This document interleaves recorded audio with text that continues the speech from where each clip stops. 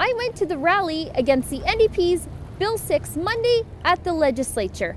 The sign-up sheet that was passed around at the rally revealed that at least 1,800 farmers and ranchers showed up to stand together on the steps of the Legislature against Bill 6.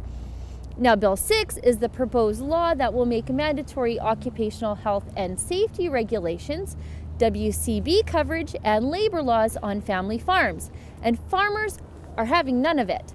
Wildrose MLAs stood together with their progressive conservative counterparts and gave some barn burner speeches defending Alberta farmers from this latest NDP attack. I spoke to dozens of farmers who wanted to tell me why Bill 6 is bad and how it will hurt their farms. Listen.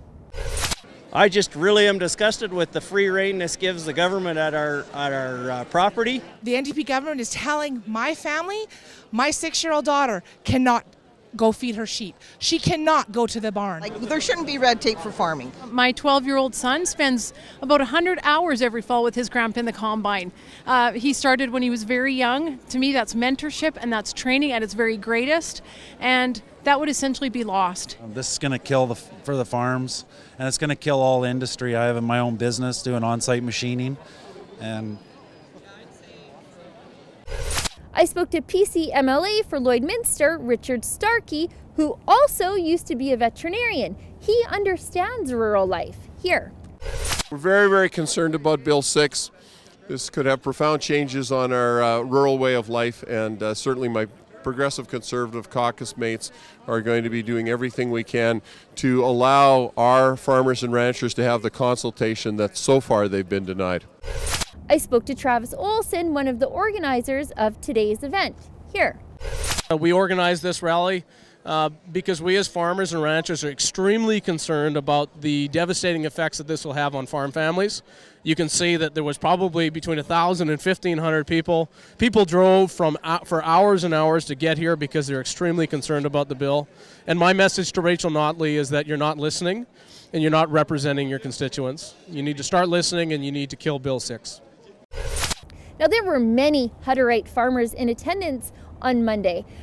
They're farmers from a religious sect that live on colonies across the prairies. They're pacifists, but they're here protesting because they feel Bill 6 is an attack on them.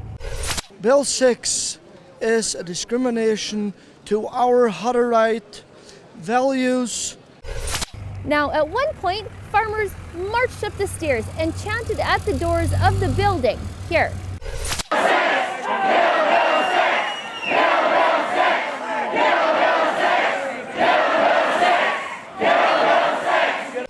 Monday's event was the most Albertan thing I've seen in a long, long time, and I go to a lot of rodeos. It was farmers and ranchers and their families coming together to demand that their government hears them. And you know what? They were heard. Bill 6 was taken off the order papers on Monday night. The bill isn't gone, but the NDP hit the pause button for the day. The NDP blinked for a second, and that's a victory. Albertans are capable of making the NDP hit the brakes. Pushback made them drop their 7.25% raise for senior bureaucrats earlier this year. Pushback made them blink yesterday. For TheRebel.media, I'm Sheila Gunn Reid.